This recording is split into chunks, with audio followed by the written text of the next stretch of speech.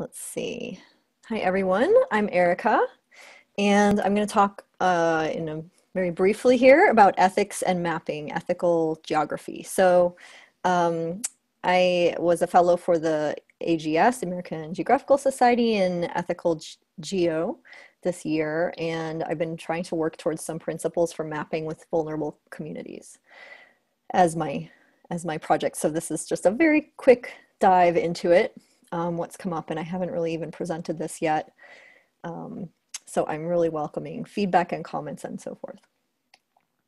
Well, I mostly work internationally, especially with Map Kibera in Kenya, and that's what you may know me from. I think this also applies in the US with groups that may not live in something like an informal settlement, but they live in historically disenfranchised areas.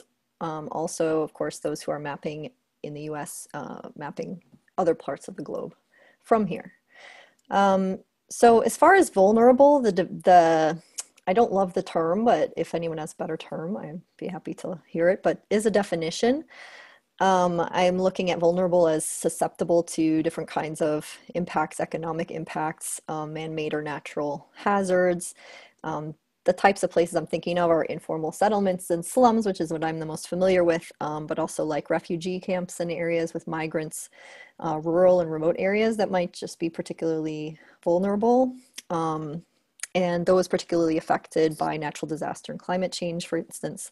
Above all, those who aren't easily or typically able to influence decision-making that affects their everyday lives. So in order to go about this, I did some interviews, and unfortunately, COVID kind of prevented some of the work that we were going to do. Let me see if we go back. And so I started out looking at some frameworks that exist for ethical work in primarily data. Responsible data is sort of a whole movement. A lot of organizations have responsible data codes. There's also a really interesting set of materials for PGIS, participatory GIS. Open data, there's some frameworks and codes, and indigenous data work. So let's see. So if you are thinking about mapping in an informal settlement, let's just say, what is sort of what you maybe should have in your mind ahead of going in and working in this area? And of course, I'm speaking about this from my own perspective, and perhaps the US Connect attendees were primarily American and probably not residents of such an environment. So in 1979, there was a report that came out called the Belmont Report for Human Subject Research. And what I found was these responsible data frameworks that are currently happening a lot around technology can still really draw from those same concepts that came out in 1979 around human subjects. So the first category of those would be respect. And in the Belmont Report, which of course is for a researcher, with individuals, consent and privacy are first and foremost. So that report first sort of established this idea that you need to get consent, and that consent needs to be informed, and there needs to be autonomy in selecting.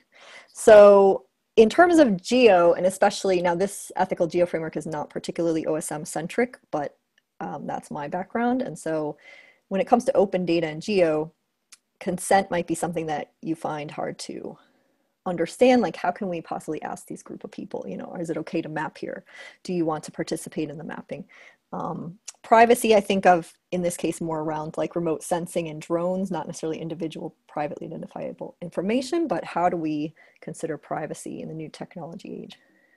Given that I don't have a lot of time, I'm just going to be tossing these things out. As far as benefit, that's the second category that comes up from that pre-existing framework. And basically about what are the risks and benefits to mapping the area that you're going to map. Are there any risks to people? How do you know what they are? Do people know what the risks might be? How do you explain what the mapping project is going to bring in terms of benefits? How do you avoid extracting data? So bringing data back, bringing the maps back. That's what this photo is kind of about. And duplication, avoiding resurveying, remapping. OSM is, of course, a perfect vehicle for avoiding duplication of research and data. And the third category being justice. In the research framework, this has to do with opportunity distribution and not sort of harming one sector of the population while helping another sector in a vulnerable community, I kind of twisted and turned it a little bit to be a little more about providing equal opportunities. If you are having participation, who are you asking to participate? How are you increasing capacity? How are you looking at the distribution of benefits, and even just the distribution of maps or data opportunities? So I think we need to be more self-critical about which sectors of society are standing to benefit from our maps and from OSM. And in particularly in these more vulnerable communities where it's really on those who are developing projects or who are mapping to start to think more critically about this. So is OSM purely a technical project? No, it's not. To me, it's always been a social project as well, with a kind of social impact potential. So I think that I might be out of time. So this was very lightning. Please reach out, and I look forward to talking more about all of these topics.